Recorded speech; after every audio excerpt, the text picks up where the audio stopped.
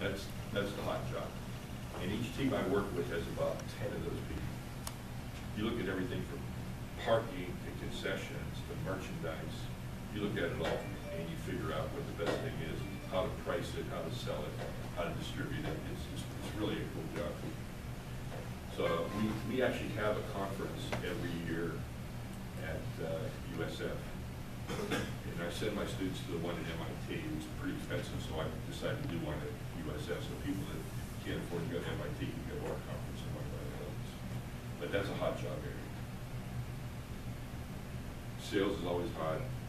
And the agencies there's a lot of agencies, so it's a good place to be. Can you kind of lay out like a college map on classes that you Yeah.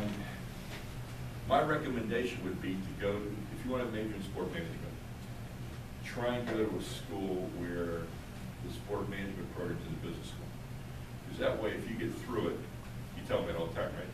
Because if you go through it, and all of a sudden you change your mind, you got a business degree. You can do other things. So it gives you the flexibility. But if you go somewhere else and you don't get the business degree, you're kind of stuck. And you're going to be working in an enterprise or you're going to be selling insurance. If you can't tell, I don't have to BS. I just talk straight.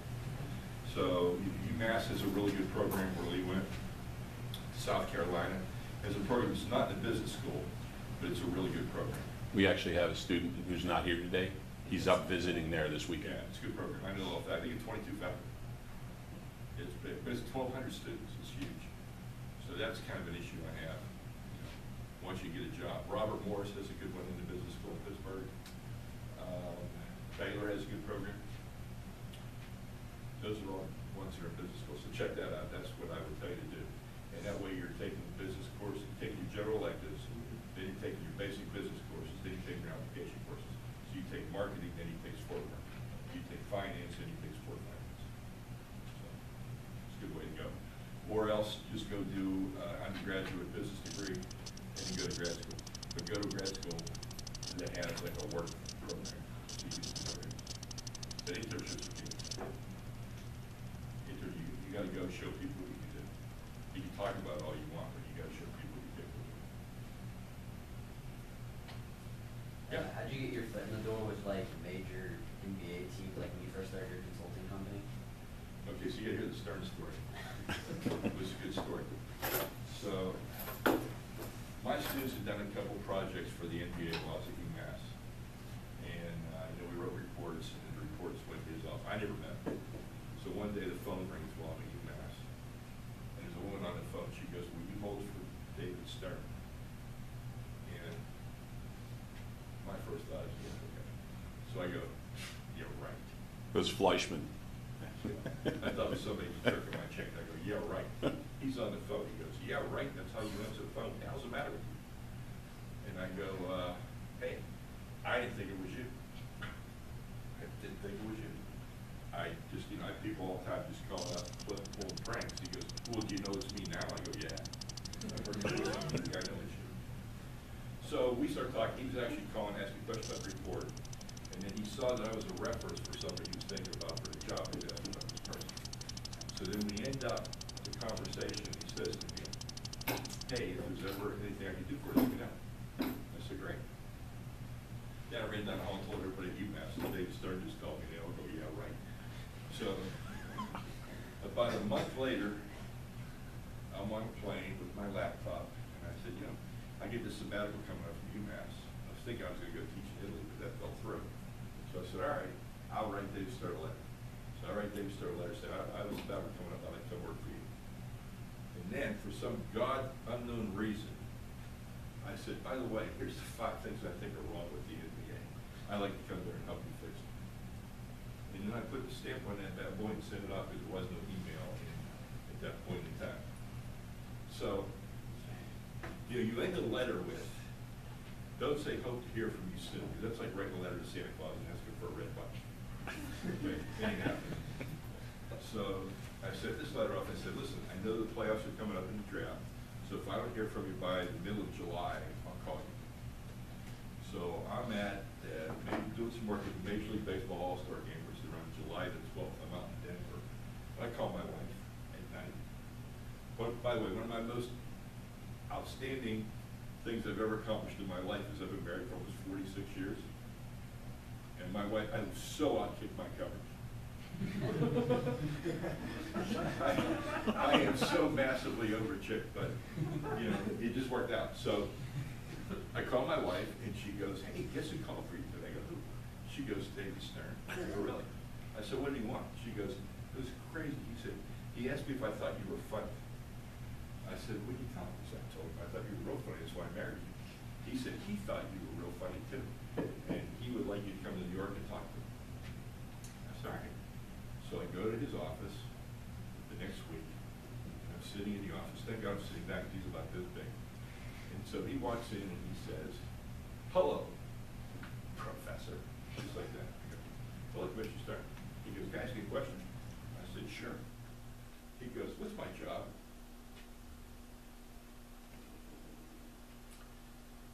I know he doesn't want me to say Commissioner of the NBA. I know that's not the answer. But I said, I kind of think for about 15 to 20 seconds. I got nothing. I get nothing. Nothing. So I said, "Well, obviously you're Commissioner of the NBA." He looks at me and goes, "Obviously." And he said, "You don't know." And I just said, "Well, why don't you tell me?" He goes, "All right.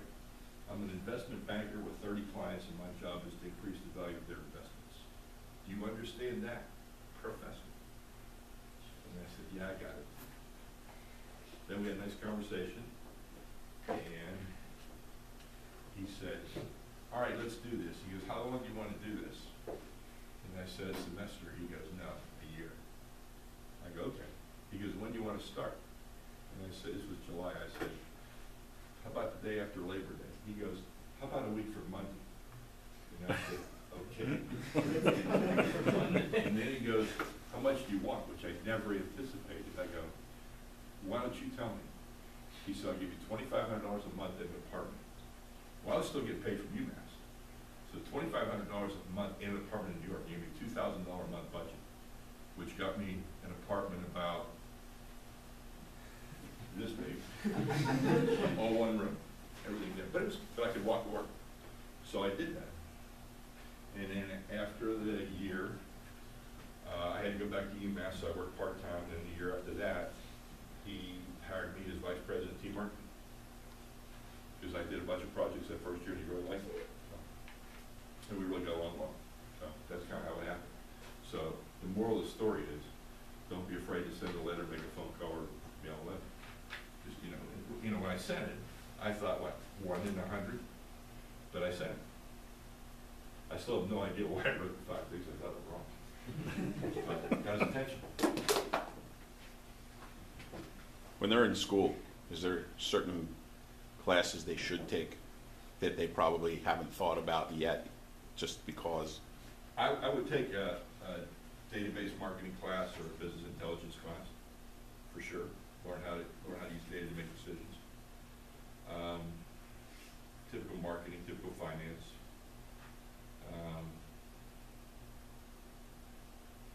If there's any courses on digital marketing or social media or design, I would take those. What you want to do is you want to look at what you're good at and add to that, but you also want to look at what you're not good at or what you're weak at, what you don't know about. And take a couple of those courses just to expose you to it so you can, understand. They're usually the youngest person at their internships. So they're 17, 18 years old. Yeah. You've seen the college graduate interns. What should they not do? I mean, they're learning not what to do, Yeah. but like how do you make sure you don't do things that are going to get you on the wrong side of your internship? Do whatever they gave you to the best of all, just crush it. Whatever they give you, no matter what it is. If you're making copies, make the best copies they've ever seen. But whatever it is, do it the best you can, and then ask for more.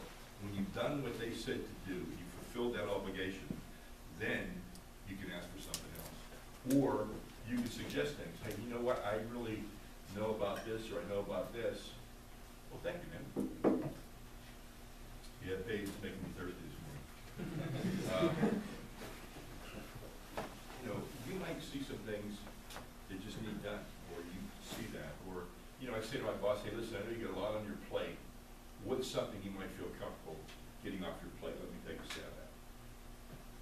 initiatives, when I'm looking to hire somebody, the three things I look for are passion, enthusiasm, coachability.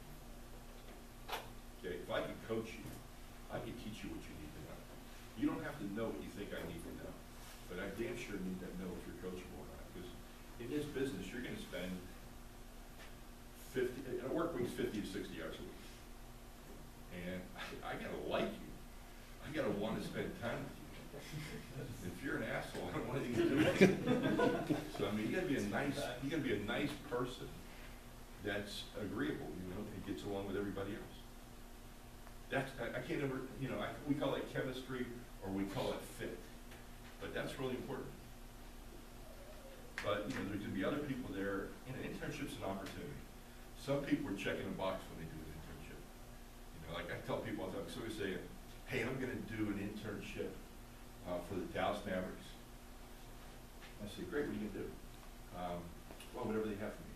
I say, what are you gonna do? I start in May and I finish in August. And I just look at them like that. Start in May and you end in August. And you're in an NBA team. I said, what the hell are you gonna do? What do you mean? I said, they're not playing. There's no games. There's no events. They're all on vacation. What the hell are you going to learn? Well, it fits my schedule. Oh, it does. Well, fitting your schedule is not as important as fitting my schedule. So I tell them, when I taught undergrads, I said, bust up on some courses, get some extra time, and go do an internship for a year. Because in a year, somebody's going to quit. Somebody's going to get fired, somebody's going to leave, and there's going to be an opportunity. And you're there. And you bust your ass. You don't do it because it's convenient for you. That's how you end up working at Walmart, yeah? I was gonna say, as far as school, did you get your bachelor's and your master's all at one time, or did you come back later? I did my bachelor's, got 72, I didn't go back to grad school until 78. In those days, the reason I went back was, whenever you applied for a job in those days, they look at your resume, and they'd say, oh, you majored in this, you can't have this job. And I heard that, I had said, man, I had to go back to grad school. Not like I was a great student. My first semester in college, I had a 1.2. And my second semester in college, I had a 1.8. The only reason I had a 1.8 is because I needed a 1.6 to stay. I went to Catholic school growing up. I wore a coat and tie every day at an all-boys school. So I went to Stillwater, Oklahoma, and I found there was girls in class. And somebody would sell me beer even though I was 17 years old. It's a bad combination. There. Yeah, like I flunked freshman English because I didn't go. Somebody told me, this is how stupid I was. Yeah, if you don't go 3 times in a row, they drop you from the roll. Okay, I'm gonna go 3 times in a row. It's 7:30 in the morning. I get my transcript F. Then next semester, you look at my transcript. I took an advanced placement exam and I passed that English course and the next 2. So, I mean, it wasn't like I was stupid. I just didn't know. Also got a D in art appreciation. I didn't know the difference between Manet and Monet, and I still don't care. Nobody has ever asked me to explain the difference between Manet and Monet. Hey, I like lily pads, that looks good. How far in advance do you have your students looking for internships? Understanding they're out at theirs. And the thing is, people think, oh, I can go get them, but how far in advance are they? See, they don't do an internship because my kids are in that residency program the whole way. Right. It's okay? I said, yeah, you're good. So they come in the first day, and during orientation, I say, okay, this is the first day of job hunting. So we put you in a work situation the first year, and the whole goal of the first year is you're working a part-time job, with the idea that you're going to figure out what you want to do in our residency program, which is the second year.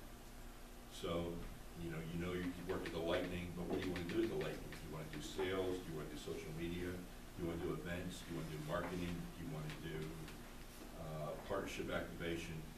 We hope that first year you figure that out. And then we put you in that situation, or you go and you say, okay, I want to interview for these particular residencies, and we set you up. Everybody gets a residency. But you're competing against the people in class, so you might not get the one you want. You might get what you're best suited for. And so, like, I had this kid coming to see me tomorrow, and he's from Czechoslovakia. And so he called me up 2.5 years ago. He'd just been accepted at UCF, where I used to be. And he goes, hey, I heard about you. You're at USF. Can I come out and talk to you? I said, sure. So he comes down. This dude is like the Energizer Bunny. I have never seen energy like this. I mean, this kid is like off the chain. You know, I mean, he wears you out just watching. And so we started talking, and I really like him. Really like him. So I said, I'll tell you what, forget about going to UCF. Come here. I'll pay your tuition the first year. Because I knew this kid was going to be a star. And so he goes, and so the first year, he's for international students, he's not allowed to work off campus. So he's working all these little things on campus for the athletic departments and so on. So then he wants to learn how to sell, so we put him at the Lightning. And he walks in and talks to his boss, and he says to his boss, I can sell a $50,000 event night to my friends in Czechoslovakia. And his boss says to him, no, it's a waste of time, it's never gonna happen. He goes, but I can do it, I can do it. And he kept saying, no, go make your phone calls, do your thing. Did you read I wrote an SPJ column about horses, saying salespeople are horses. Yeah, I think I remember, yeah. It was about this kid. Oh, that's, okay. And so this is it. And so he calls me up and he's real upset. He says, can I talk to you? I said, sure. So he comes to the office. He goes, I can do this. He's not going to let me do this because he wants me to do these things. And I'm thinking to myself, nobody turned out 50 grand. I said, well, what time, when you wake up in the morning, what time is it in the Czech Republic? He goes, if I get up at 7, it's 2 o'clock, it's 3 o'clock. I said, fine. Get up at 7 o'clock, do it from your house. Do it on your cell phone, and do your sale, and then go in and do what you're supposed to do. So he goes, and he does it, and he closes the sale. The sale's $60,000. They fly over, they buy 2 suites for a night, and they bring all these people, and they were wanting to see Jaromir Jagr, and he wasn't playing, but that was the game anyway.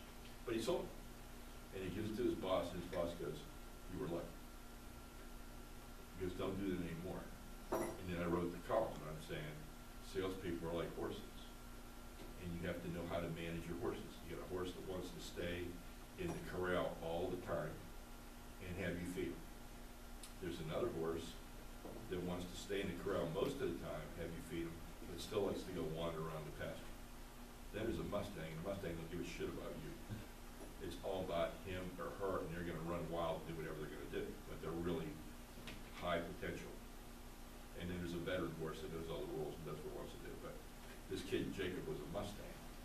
And so this kid couldn't manage him. I'm saying, in the column I said, I wrote it, real veiled. I just said, about horses. And I said, but as a manager, you have to understand that you're going to have these kind of horses, and you can't manage them all the same. So he crushed it. And he ends up, and he's not an American citizen. He gets a job offer from the Florida Panthers, one from the Magic, and then he gets another one to go back to the Czech Republic and be the #2 man in the hockey organization. So that's what he did. And I mean, this dude is just unbelievable. Yeah. He walks in one day, I have a gift for you. And I said, great. He goes, you'll really like it. I said, okay. So I opened it up. You know what it was for? A foursome in St. Andrews. Because this kid was, while he was in Czechoslovakia, he was like the #2 golfer in Czechoslovakia. And he had taught all these guys, and so they were all over the world. He goes, here, you go whenever you want to go. So, I mean, just, you never know. And that's why I tell people all the time, you never know until you take the chance to get to know somebody. You never know how good they are. You never know what they're all about until you take the time to find out. Remember your class? Yeah. We had people that were really talented and people that were there, and I don't waste my time on people that are there. I teach to the A students, and I know that if I do that, the B students, the normal B students will go get an A, and some of my C students will get a B.